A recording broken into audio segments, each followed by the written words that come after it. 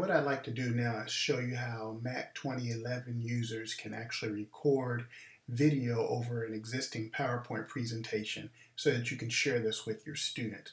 It's a little antiquated in the way that it's done with the Mac version of PowerPoint, and you don't want me to get into how I feel about Microsoft and their interactions with Apple, but at any rate, here's a workaround.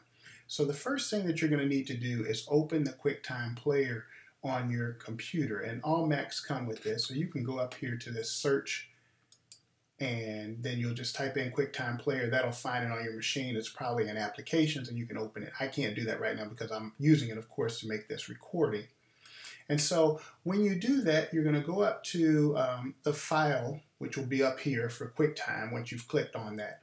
And it's going to open up. You can click on New Recording, and you're going to get this that's going to pop up. I had to take a picture of it because I can't run it at the same time. So it's going to say screen recording. You're going to see a red dot there, which would be for recording, and then you're going to see this drop down window. You need to click on that drop down window once you've done that. Let me just close this out. And you'll see this when you drop down. It's going to be none, and sometimes it's selected there. You want to make sure it's in the built-in microphone, internal microphone, or if you had something else plugged in, it would pick up here. But if you're using your built-in microphone on your laptop, then make sure that's selected so it'll know where it's getting the audio from. Okay, and then you're going to get a window that's going to pop up in the middle of your screen, and it's just going to tell you to click on that when you're ready to start recording, and then you're up. And then, so at that point, it's going to be recording everything that happens on your screen. So of course, now what I could do is I can simply go ahead and start my slideshow, and I'm just going to say record slideshow here. And so now we'd be ready to do the slideshow for the students. So hello world, this is my first video presentation using PowerPoint. Glad that you will watch this.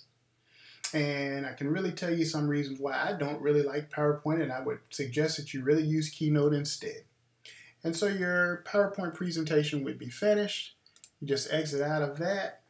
And now you've got your PowerPoint presentation. It's done there. Okay, so you've recorded everything. You're ready to stop your recording here. So there'll be a little icon up here that you can click on to stop, or you can always go back down here to the QuickTime player, and then you can come up here and get it to stop. So I'm going to stop the recording if I was done, and then I can go and actually start trying to export using QuickTime.